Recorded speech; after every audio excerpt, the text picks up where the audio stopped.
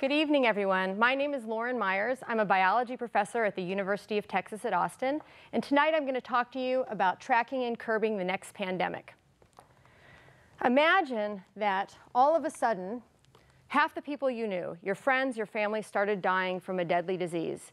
This is exactly what happened in the 1300s when bubonic plague swept across Europe, killing 30 to 60% of the people that were living there then, and forever changing human history.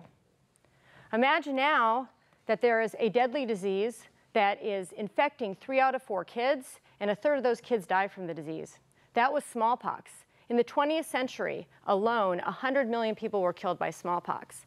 Smallpox, though, is one of the success stories of public health.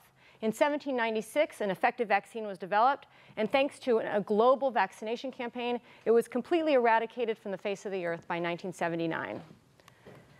Tuberculosis, malaria, HIV, these diseases, along with cholera and pneumonia, these are today's plagues. These diseases kill 10 to 20 million people every year, the vast majority of whom are kids living in the developing world. And each of these diseases poses its own set of challenges. They spread in different ways, we control them in different ways, and each one seems to evade our best efforts to control them in different ways. For example, tuberculosis and malaria are ancient diseases that have been infecting humans since the dawn of humankind. And although we now have drugs and other measures to control them, we are facing large epidemics of strains of both of these diseases that are resistant to almost all of the drugs we have to fight them.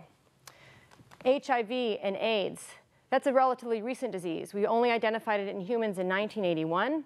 And since then, it's already killed 25 million people, and there are at least that many people living today with HIV. So infectious diseases are really devastating, but we're not powerless. Scientists, doctors, public health officials, and lots of humanitarians from different disciplines are working hard to try to get a better understanding them and do better at controlling them. And we have had some successes, particularly in the developed world. If you think about the United States in the 20th century, we started the century with finally all 50 states having their own public health agencies.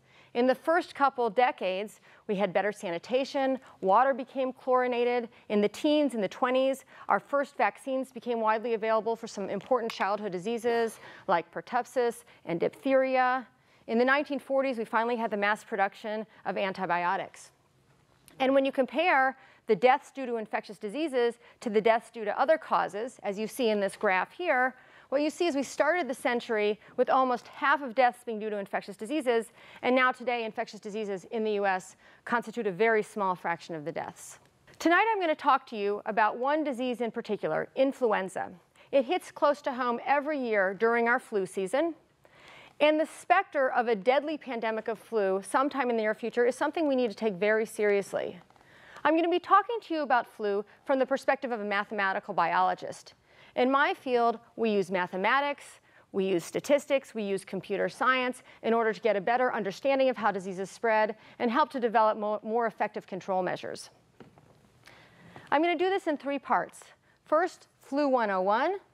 Second, I'm going to share some tricks of our trade. And finally, I'm going to give you some examples of how we use math to help in the fight against flu.